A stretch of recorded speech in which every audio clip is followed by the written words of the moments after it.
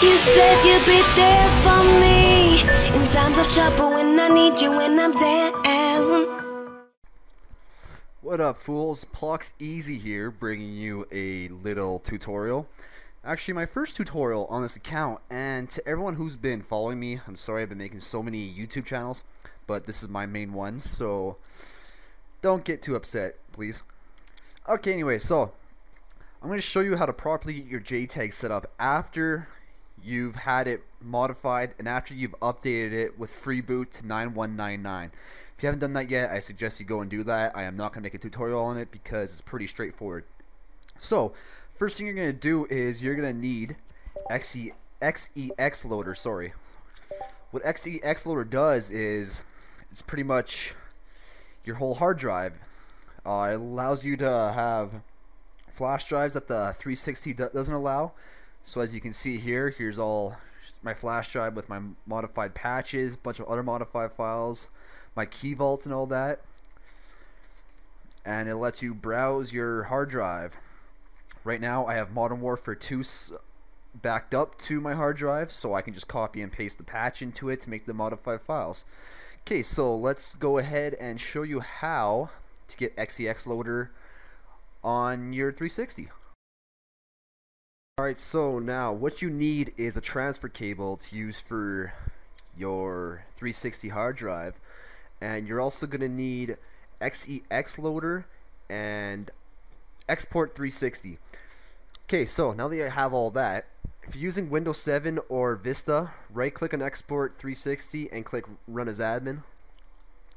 Yes. It'll load up, ask you for the hard drive. Okay, now since I already have XeX Loader on here, I am not going to do it, but what you want to do is click device 1, go to partition 3, go to content, and then click on the profile that you're using. So the first profile would be mine, and then what you want to do,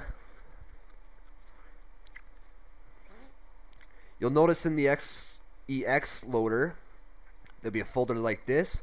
Take the whole folder and just drop it in your profile. You gotta turn off user or UAC control to drag and drop things in here. I don't know why, but yeah, you do that and it's right here. Yeah, it's weird, I know. And then after you have that, you load up the 360, and then if you go over to game library, you'll have it right there. So let's go back over to the 360 and I'll show you how to load up lobbies for Modern Warfare 2. Okay, so now that you're back on the 360, head over to game library after you sign in, of course. Go to game library, then XeX Loader. Now right here where it shows Modern Warfare 2 and Sniper, there won't be anything there for you until you back up the game. So what you want to do is create a folder under HDD1 and just name it games. If you're done that, then name a folder Modern Warfare 2, and then once you do that, all you do is press Y and then copy DVD. Your DVD drive will open, you pop in the game and it'll start to copy. So now to make modded lobbies, I'm not going to go into too much detail about it because it takes more work than what you think, but pretty much what it is the patch mp.ff file. That's where you insert all the codes to do through the lobbies, infections, all that. Mine's all the way at the bottom, so right here. So what you want to do is after you edit it with FF Viewer on the computer, or if you find a pre-made patch like Dude It's Brian or K Brizzle, put it on the USB drive, press X, select USB 0, and then go to patch, then copy it, hard disk drive 1, go to games, Modern Warfare 2, hit Y, then press paste.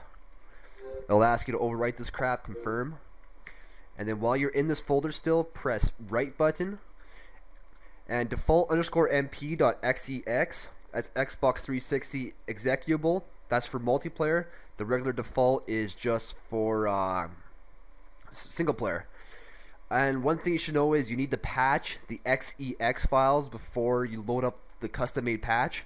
because if you don't, you'll get a disk read error. Pre-patched ones can be easily found on the site. If you look down in the description below, I'll give you a link to one that I patched, the same one that I'm using, that allows you to run modified files and do negative XP lobbies. Not everyone will be able to join your lobby unless they have a JTag. If they try to join when you have negative XP on, it'll boot them for security reasons. That's how they patch the online lobbies, which are fucking funny. Anyways, default mp.xex. The current patch I have on right now is a patch in progress. Currently just has infections and level 70. So what you want to do is go to system link, create a game. Let's do a quick game on Rust. Xbox Live unlocks mean if it's turned on, then your lobby counts towards your online stats. So if you want to change your stats, if you want to unlock everything, if you want to get to level 70, then this must be on. If it's off, you can only spread infections.